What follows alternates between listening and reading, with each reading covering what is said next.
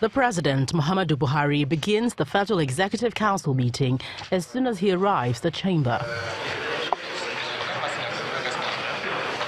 At a joint briefing after the meeting, the presidential spokesman clarified the new status of Mrs. Zainab Ahmed, a former Minister of State for Budget and National Planning.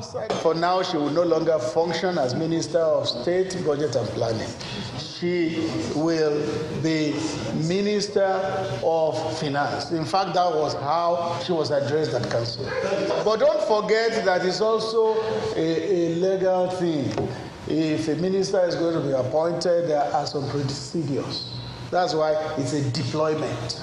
On the issue of the flood disaster, the Minister of Water Resources advised people living in floodplains to vacate their communities to avoid further spread of the disaster.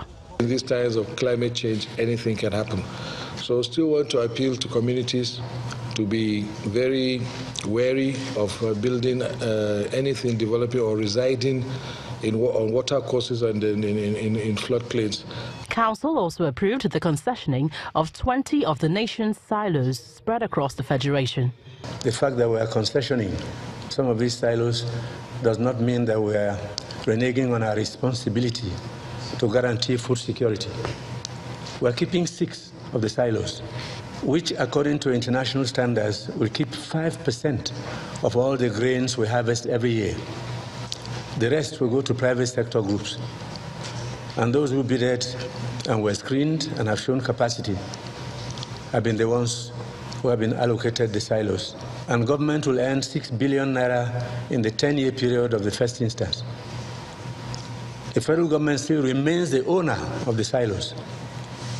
And at the end of 10 years can either renew or revoke or take over the silos and operate them ourselves. He also states the need to invest more in irrigation and dams to boost agriculture productivity across the country. From the presidential villa, Gloria Umezuke, Channels Television News.